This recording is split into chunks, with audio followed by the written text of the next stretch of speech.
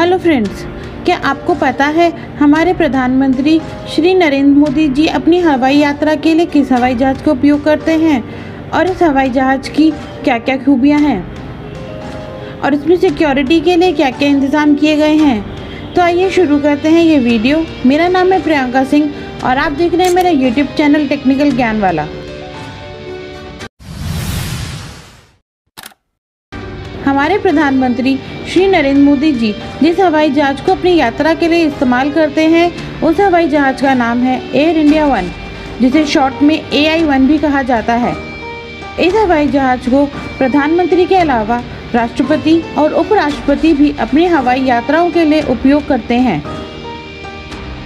4,500 करोड़ की लागत से बना ये हवाई जहाज़ एक बोइंग 777 अमेरिकन एयरक्राफ्ट है। हवाई जहाज़ को भारत में 1 अक्टूबर 2020 को अमेरिका से लाया गया था। हालांकि इसका ऑर्डर 2016 में ही दे दिया गया था। इससे पहले लगभग 25 साल से बोइंग 747 का इस्तेमाल किया जा रहा था, जिसको कि अब इस नए हवाई जहाज़ बोइंग 777 से रिप्लेस कर दिया गया है। इस शाही सवारी ने अपनी ठाट बाट और ज़बरदस्त हाईटेक फैसिलिटीज़ की वजह से दुनिया भर के लोगों का ध्यान अपनी ओर आकर्षित किया हुआ है। यही वजह है कि आज इस हवाई जहाज़ की तुलना US प्रेसिडेंट के द्वारा यूज़ किए जाने वाले हवाई जहाज़ एयरफोर्स वन से की जा रही है। दोस्तों, US प्रेसिडेंट का हवाई जहाज़ एयरफोर्स वन अपने आप में एक फ्लाइंग व्हाइट हाउस है।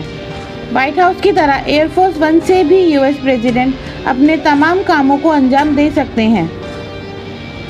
हवाई जहाज़ में होने के बावजूद भी US प्रेसिडेंट कभी भी फ्लाइंग करते समय किसी भी व्यक्ति से संपर्क कर सकते हैं। ठीक इसी तरीके से इंडिया का VVIP हवाई जहाज़ एयर इंडिया वन भी है, जो हवाई यात्रा के दौरान राष्ट्रपति के लिए राष्ट्रपति भवन और प्रधानमंत्री के लिए PM ऑफिस की तरह ही काम करता है। इसमें सवार होने के बाद राष्ट्रपति या प्रधानमंत्री किसी भी कॉन्फ्रेंस या मीटिंग को अटेंड कर सकते हैं। इस हवाई जहाज़ की मेंटेनेंस की जिम्मेदारी air India engineering service limited यानी AIESL के पास है, परंतु इस हवाई जहाज़ को एयर इंडिया के पायलट नहीं उड़ाते। इसको उड़ाते हैं एयरफोर्स के काफ़ी एक्सपीरियंस और ट्रेंड पायलट। दोस्तों, इस हवाई जहाज़ की खासियत यह है कि ये इंडिया से अमेरिका के लिए बिना रुके उड़ान भर सकता है, यानी इस हवाई जहाज़ से दुनिया के एक छोर से दूसरे छोर तक बिना रुके पहुंचा जा सकता है। 2 इंजन वाले इस हवाई जहाज़ में दुनिया का सबसे पावरफुल इंजन G90-115BL लगाए गए हैं। किसी भी मिसाइल अटैक से बचने के लिए इसके अंदर highly advance missile defence system लगाए गए हैं। इस पर न्यूक्लियर अटैक का कोई असर नहीं होता।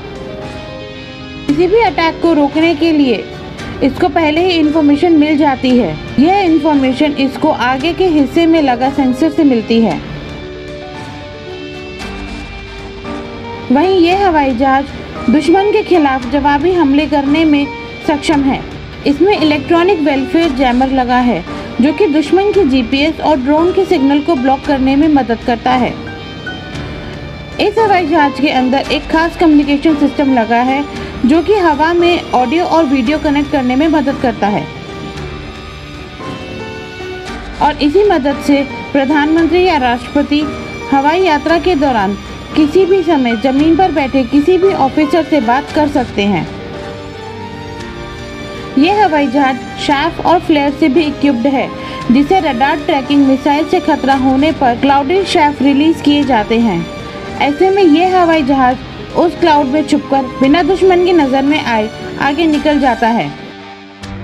इसके विंग में लगे फ्लेयर सिस्टम की मदद से छोटे छोटे फ्लेयर्स यानी छोटे छोटे रॉकेट रिलीज किए जाते हैं। ये फ्लेयर्स इतनी हीट और लाइट प्रोड्यूस करते हैं कि इंफ्रारेड मिसाइल इनकी तरफ खींची चली जाती है और हवाई जहाज़ इन मिसाइल के हमलों से बच जाता है।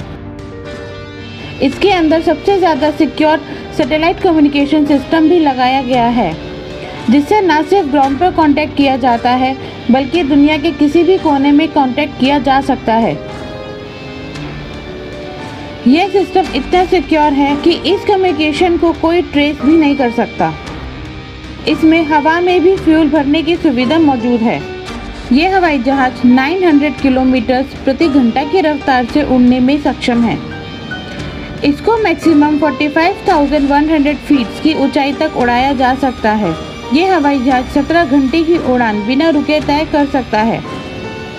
आपको बता दें कि पुराने वाले बोइंग 747 से जब राष्ट्रपति और प्रधानमंत्री अमेरिका जाया करते थे तो उन्हें जर्मनी में रिफ्यूलिंग के लिए रुकना पड़ता था, परंतु इस बोइंग 777 के आ जाने के बाद अब प्रधानमंत्री और राष्ट्रपति बिना रुके भारत से अमेरिका की हवाई यात्रा एक बार में ही पूरी कर सकते हैं।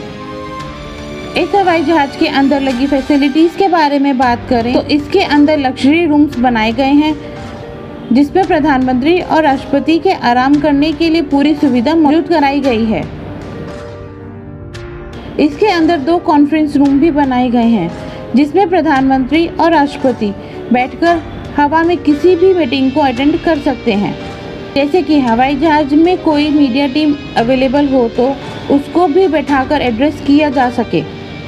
इसके साथ इस हवाई जहाज में डाइनिंग रूम, किचन और ऑफिस भी बने हुए हैं। इस हवाई जहाज में मेडिकल इमरजेंसी के लिए मेडिकल सूट्स भी अवेलेबल हैं। साथ ही साथ इसमें खास एक्सपीरियंस्ड और ट्रेंड डॉक्टर्स की टीम भी मौजूद है।